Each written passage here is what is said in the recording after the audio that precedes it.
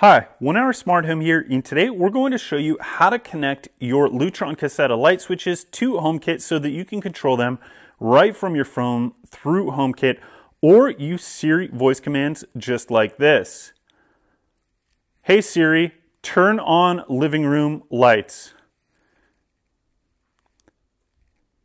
Hey Siri, turn off living room lights. So let's show you how to get Lutron Caseta smart light switches connected to HomeKit. To connect Lutron Caseta to HomeKit, you're going to need to have the Apple HomeKit app open. So we've already done that here on the phone. You also need to have your Lutron Caseta device set up and installed on the Lutron Caseta app. So you need to have the hub connected, set up, installed, and connected to Wi-Fi. Now, when you connect the Lutron Caseta Hub to Apple HomeKit, it's going to import all the devices that are connected to the hub. So you won't need to do it for every single device. Just connecting the hub will connect everything else. And you're going to need to be near the hub or take the code off the back of the Lutron Caseta Hub in order to get this set up. So now we're going to go ahead and we're going to click in the upper left-hand corner on the plus symbol, and we're going to click Add an Accessory right here.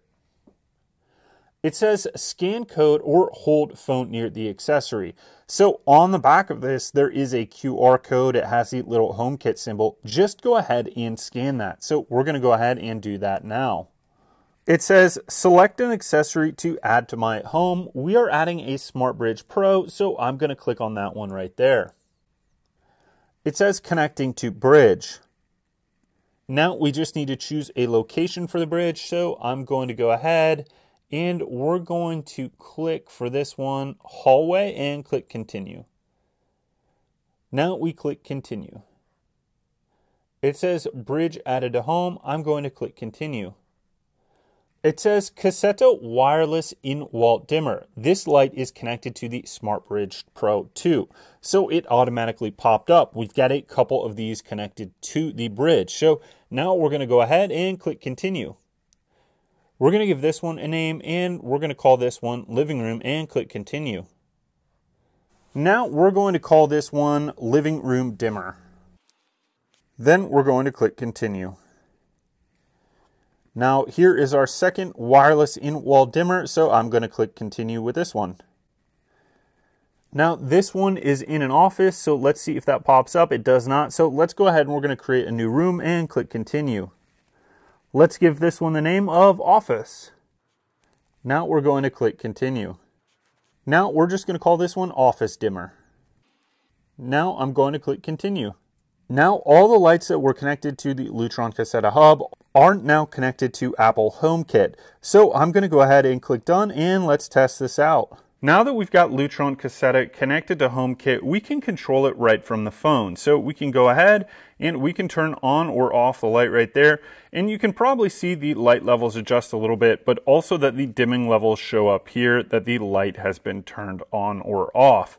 Now we can also adjust the dimming levels within HomeKit. But the major advantage of adding Lutron Caseta to HomeKit is then you can use Siri commands to turn on and off your lighting. So let's go ahead and test it out. Hey Siri, turn off living room dimmer. Hey Siri, turn on living room dimmer.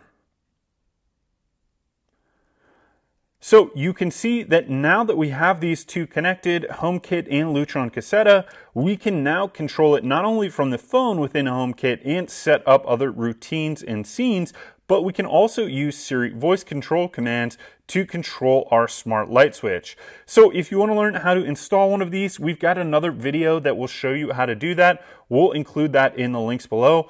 But go ahead, please give us that thumbs up, subscribe, or click any links below if you want to support us. Thank you.